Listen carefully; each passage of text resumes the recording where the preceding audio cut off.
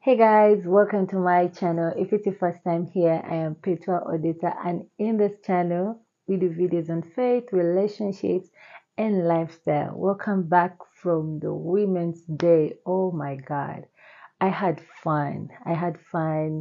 This Women's Day. I got dressed up, with my friends from church, and also we had a panel of icon, women we look up to, just discuss and answer questions. There's so much to learn, and I am so happy and privileged that I get to be, in such an environment on a Women's Day.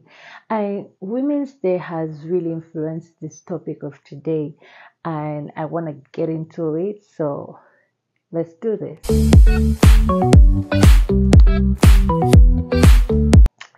Hey guys, you are welcome. So, like I say, the Women's Day has influenced this topic, and the topic is what men need to know about women. Or you can also think about it in this way: what women want to say, but sometimes they don't say it, because of different reasons, really different reasons. So, the first point that I want to talk about is the fact that a woman is complaining doesn't mean she's being nagging, or like people say, oh, women are just talkative. Yes, women can be talkative. Women can decide to pour out their hearts and just say something over and over again.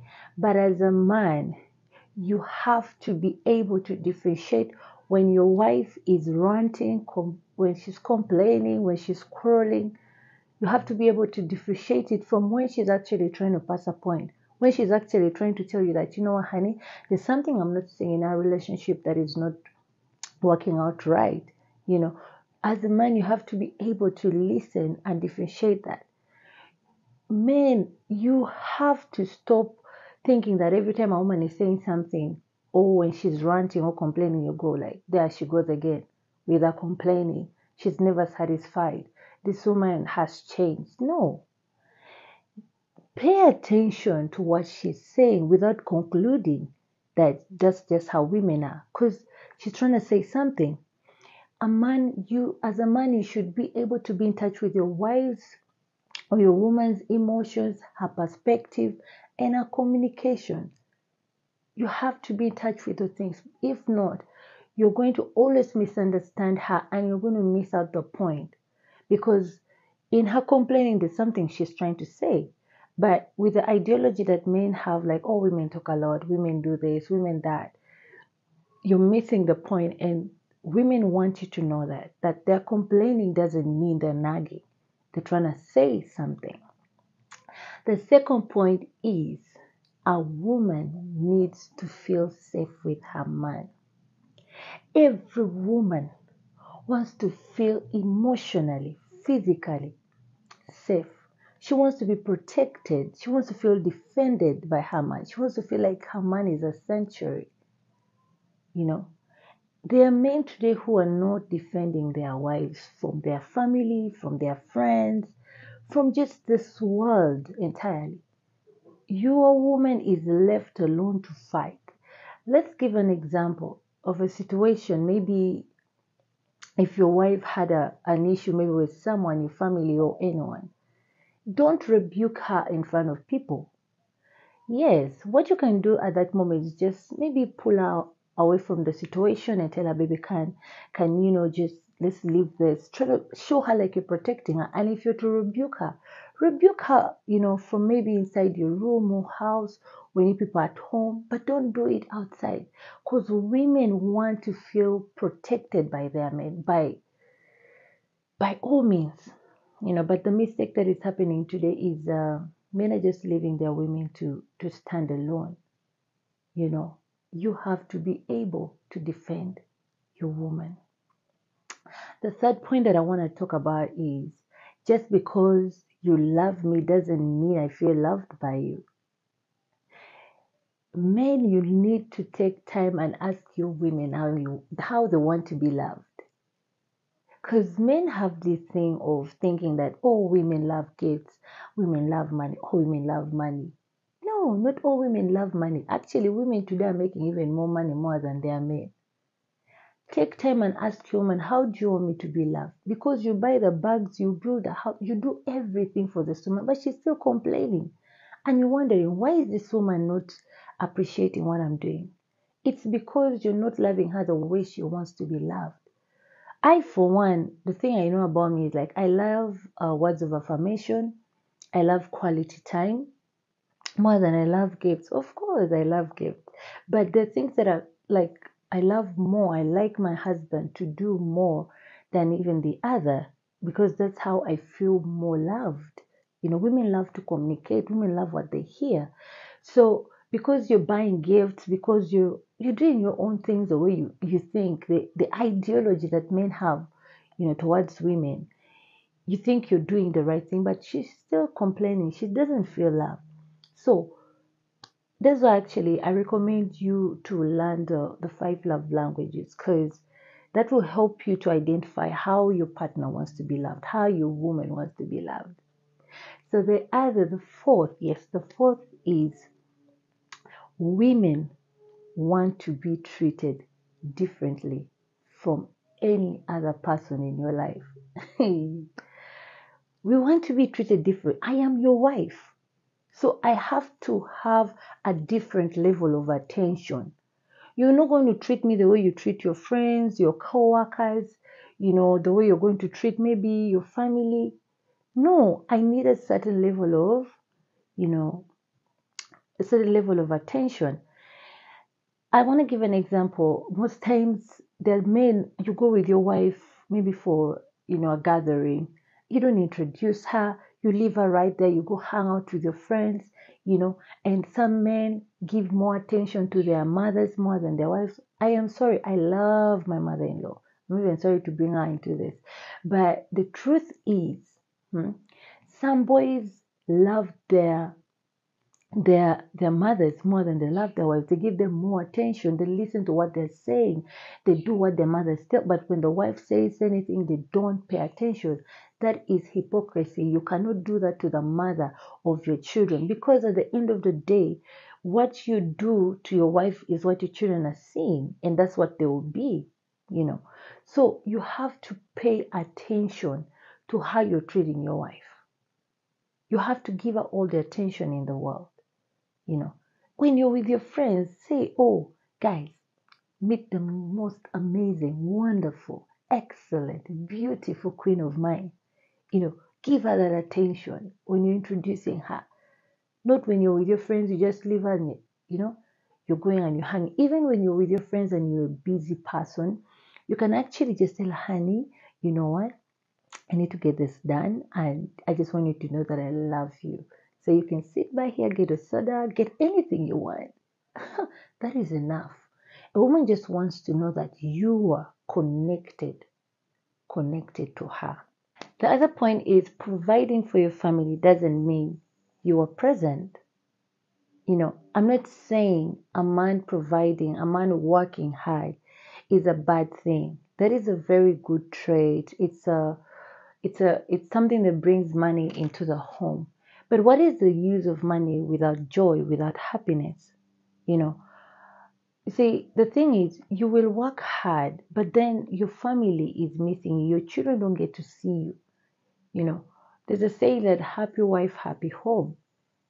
Working hard is an amazing thing, but also just being able to create time and just be with your family helps you people to bond because even the first thing that brought you together, let's say, for those who married for love, wasn't the money, because money can corrupt you. Money can think that you're giving back, but you're not actually giving back to your family. Your kids don't get to see you. Your wife is just miserable. Your money is there. Yes, they have everything they want, but they're still not happy. I say, so men tend to be like, but I'm working. So if we all sit at home, then who will be the one providing for the family?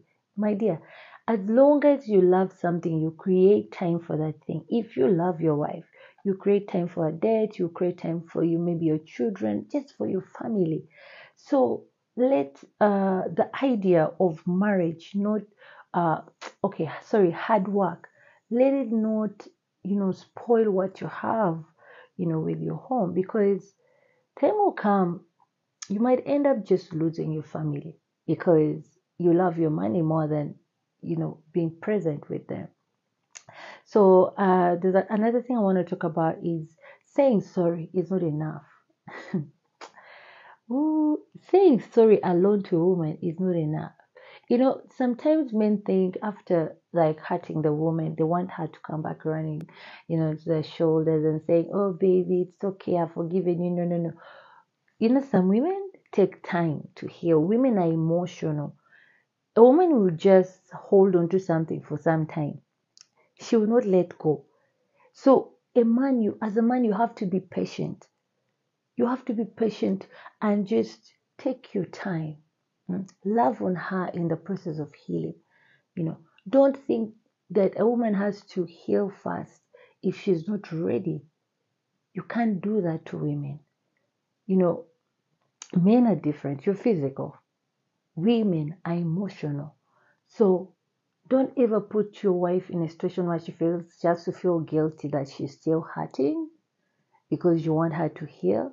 No, let this woman just heal in the right way, because when she pretends like she's already okay and the next thing she's doing, she's hanging out with you, believe me, you don't want to be around a silent woman, a woman who feels she's not being heard, a woman who feels like she has to do something because she has to. That woman can burst at any time. So just be a helper in that process of our healing. There's so many things that happen to women. Women have miscarriages. Women have, just maybe this silly fights with their in-laws, and you yourself as a man. But because instead of you being with her and telling her, baby, it's gonna be okay, you want her to just pretend like everything is fine. No, women want a man who is ready to just keep pursuing them in their pain and be like, baby, you're gonna be fine. Baby, I'm going to be right here. I'm not letting go. I know I hurt you, but I'm sorry. Say it again and again until she gets in her head. Because when a woman heals, she forgets. But the reason why men be like, women keep a record of wrong. It's because you want the healing process to be quick, right? So the other point, this one, you got to get it. It's the connection after sex. There is just a misconception on sex, and most people talk about like, how you're supposed to like prepare a woman, for sex before even you are in the real thing. How maybe you send a text, kiss her in the morning when you're going for work. So by the time you come back, she's ready, she's prepared for you. All that is good. But also, this has to be talked about, the connection after sex. What happens? Some of you men, after doing it, after enjoying it, after you have arrived, you just sleep off. You sleep off and you leave your woman there just lying. Women actually don't sleep. That's the moment they want to feel loved. They want you to hold them, you to kiss them, tell them thank you. Because when you don't do the things, they feel disconnected from you. They feel alone. Believe me, you can be married to a woman and she will still feel used by you because she didn't feel appreciated. So let's stop focusing on just getting to the sex part, but also how to end it. Because that's why people say, women don't love sex, women are not sexual. Because if you're not appreciating her, giving her that warm, that warm feeling about it, that feeling like she did something. I don't know how to say it. Both of you enjoyed, yes, but at the end of the day, you need to appreciate each other. And as the head, the woman will go after you. When you say thank you automatically, she will say thank you. When you just put her head on your chest and just hold her, sleep off, maybe she will feel uncomfortable and remove her head, but let it be her choice. But just after it, and you're like, you've gone to Serere Mura, like you are snoring the whole way through. She just has to get up, go and shower. Some people even go shower together. The ending really matters because it leads to the other, it leads to more beautiful sex life. So I want to end with this point that men, you set the tone in your house. You set the tone. It's high time men take their rightful places that God has said is that you are the head of your house. Mm. You are the man of the house. You set the tone, and the woman feeds from your tone and sets the atmosphere. What is happening today is that men do not set a tone. Men do not pray. Men don't speak over the lives of their wives and their family. Many times when I'm sick, I kneel down, I tell my husband, speak over my life. Pray for me. Because I want him to know who he is in the house.